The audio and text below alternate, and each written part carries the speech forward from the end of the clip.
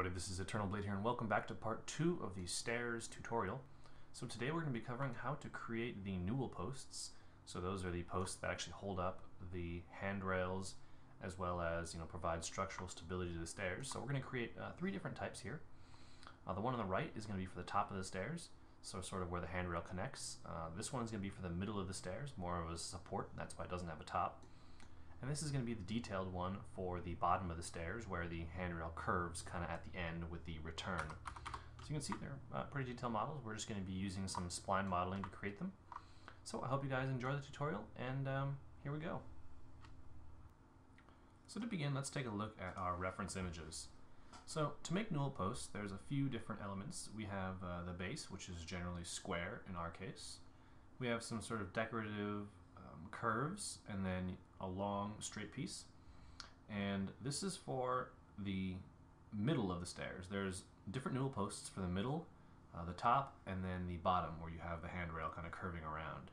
So we're going to make all 3 of these today, and then have the little knob on top here just showing the detail. So let's get started. So to begin with, we're going to go ahead and create a plane here in the front as usual, just a reference plane.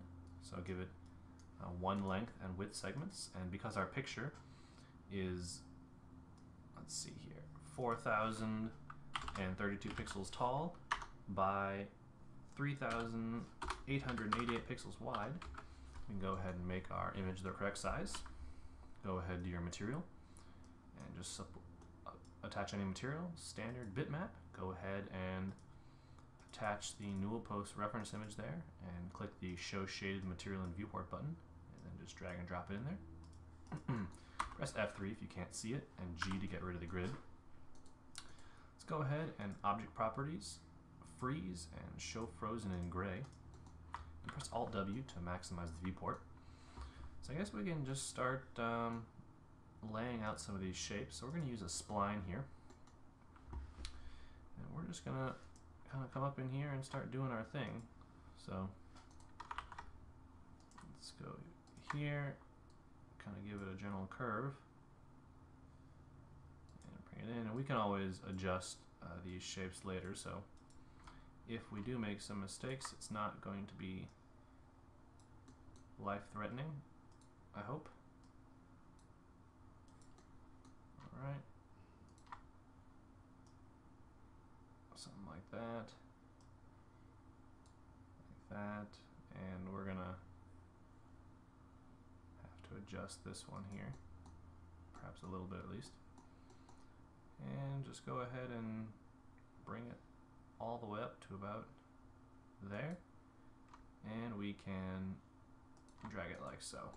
Alright, so now we've got the basic shape. Let's go ahead and convert this to an editable spline. And just go ahead and refine any of these guys as necessary. So just come in here and edit them as we see fit. So let's see, what do we have here? This probably needs to be a Bezier corner.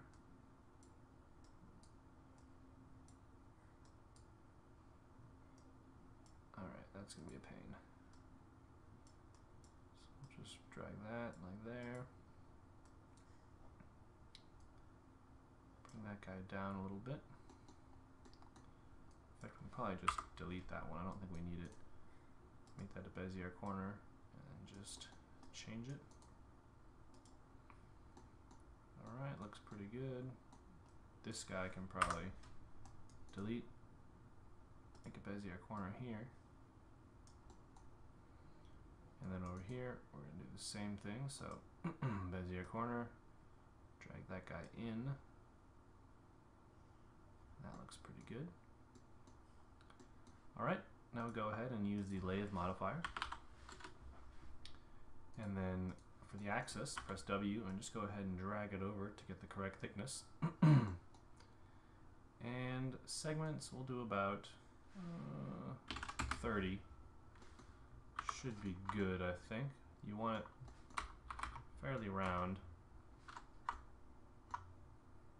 Alright, that should do the trick. So we'll leave that as it is. And then let's go ahead and make the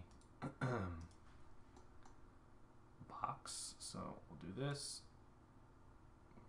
Bring out the box and make sure the width and the height are the same. So 245 and 245. The length can be whatever we want. And then we'll just go over here and center it up. Now one of the things I noticed was we actually need to have a bit of geometry here. So let's do about 10, 10, and 10, and then apply an FFD 4x4, and on the top you want to select the outside control points here, and then just go ahead and drag them down. This will actually make kind of a dip, because if you see here it actually has a curve coming in, so we want to emulate that curve if we can. And I think we did a pretty good job of it. There we go. Alright, so that's basically one of your posts already done. So let's go ahead and work on, let's see, we can do this one next, I guess. So these are going to have the same dimensions when they're done, so we can just make a little post here and we'll use this same one. So let's go back to our splines here, and we're just gonna look at one side more or less. Okay, I'm just gonna sort of click where I think I need some, and we're gonna adjust it later, so this is sort of a different way of doing it. Okay, that one will be that, like that, kind of come up, give it a curve, curve, curve, and then straight up. Alright, go ahead and make this an editable spline as well. And let's begin to refine this shape based on what we want. So we can just Control A, well, actually no, we don't want to do that. Let's just go ahead and make this a Bezier corner and adjust this guy. So something like that, and then bring that out. It looks like I may have messed up a little bit there. We'll give this a Bezier, and then make that a Bezier corner.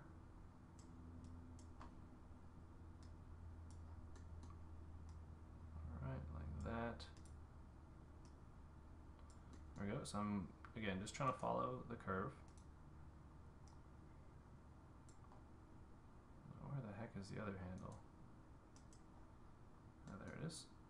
So just drag it out. Alright, looks pretty good, following the curve. This guy could probably come out a little bit.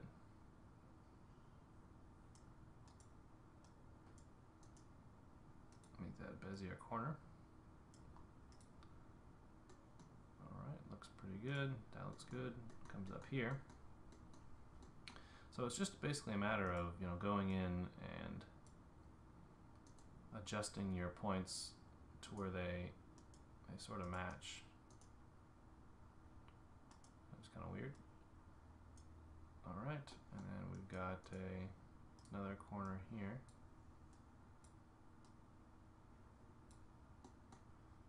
And one last corner up here.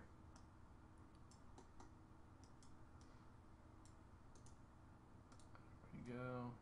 So just kind of add in, you know, whatever detail you can see.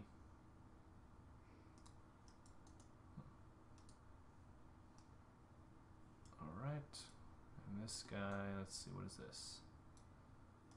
It needs to move something like that. And looks like this is actually needs to, I'm also looking at this side over here just to make sure I'm kind of doing the right thing, and this one seems a bit off, so we're gonna adjust it just a shade.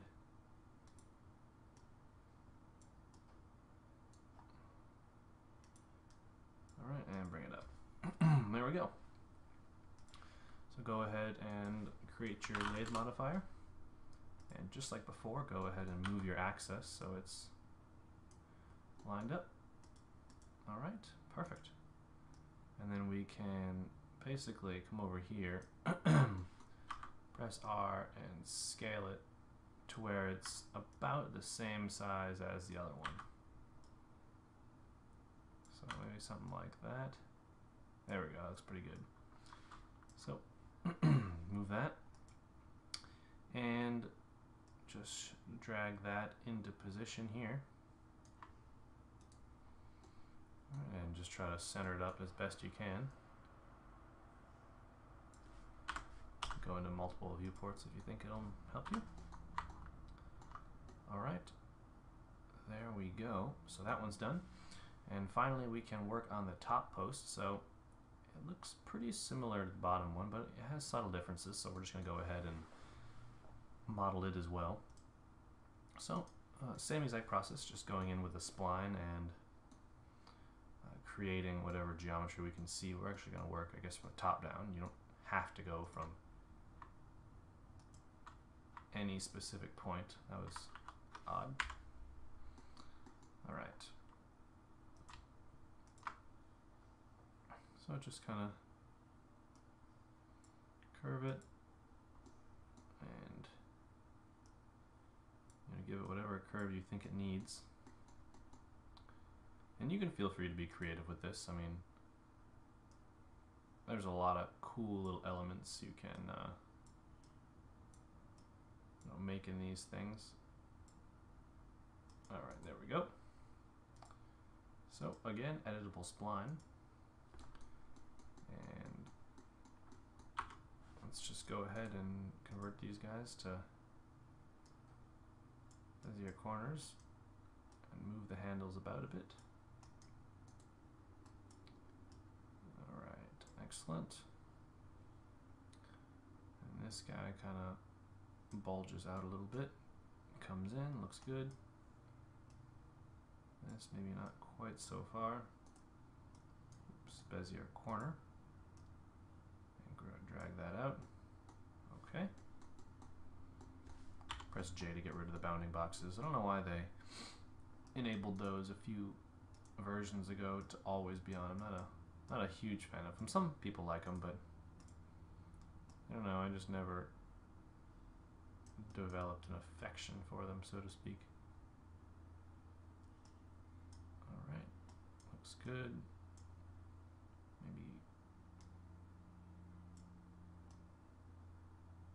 Maybe we'll kind of do a little thing like that and then come out. All right, that looks good, looks good. Looks good, and then we'll probably Bezier corner this guy just to straighten it out to where it goes in. All right, so do your lathe modifier one last time. And this time we're gonna go on the other side, so like that. Okay, and go ahead and scale that to the appropriate size, so that's actually pretty much spot on, so we don't have to worry about that. And let's also attach these guys to it, so there we go. And now these are different sizes, so because of that we're going to, let's see, what are we going to do here? Just go ahead and grab the FFD and affect the size, so something like that ought to do fine, for this one at least. Okay, and then let's go ahead and drag this guy straight up. Okay, and pop that into position. And then we're going to need to adjust the bottom here a bit, so oops, press 1 on those and drag it down. And then we're going to need to, let's go ahead and isolate selection. Just select all the outside edges of the FFD 4x4 and go ahead and drag them up. That'll just give us the same sort of curved shape that we're looking for. And actually, I wonder if we only do the edges. What will that make? Oh, that's even better. I think that's actually what we wanted the whole time, so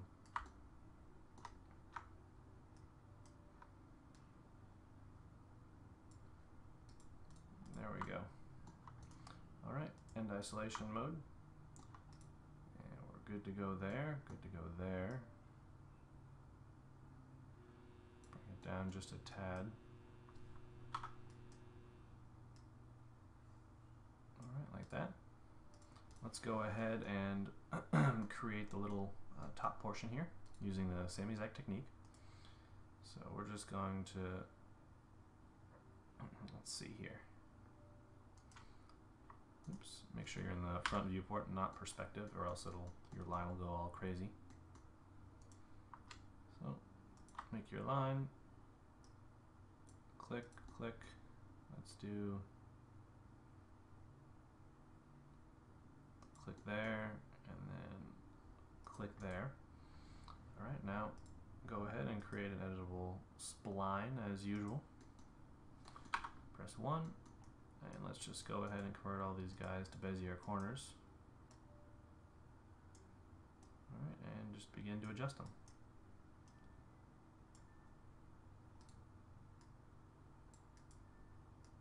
Alright, so you can straighten them up as you want and change them around.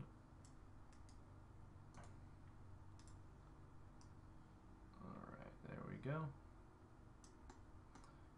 And just bring this guy up. And we'll give this guy a Bezier corner as well and adjust that handle. Alright, go ahead and do your lathe. And we're going to want to have weld core on this time. Press W and just drag it over. Now, it looks like we're a little bit, let's see. Go to your line here. Well, edit spline, sorry. And just grab this guy and drag it over a bit more. Alright, that should almost close the gap a little bit more. So, alright, that should do it. Maybe we went too far this time. So you can just show the final product, I guess. Alright, lathe, we'll do an edit poly here and just cap it ourselves. Alright, looks good. So all we need to do now is go into the front viewport here. Oops, just drag it into position. You can go ahead, effect pivot all, centered object, just to make your life a little bit easier. And align it. Maybe increase the size a little bit here.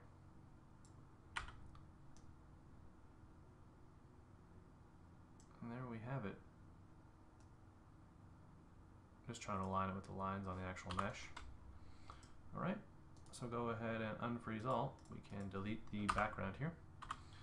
And now we've got our 3 newel posts for our stairs. So we've created the balusters last time, and now we've got our newel posts. So we're moving right along. I hope you guys have enjoyed this tutorial. Please be sure to like and subscribe, and if you want to check out some of the other architectural videos, there's a lot of cool stuff out there. So with that being said, I hope you guys have enjoyed this, and I will see you next time. And as always, happy modeling.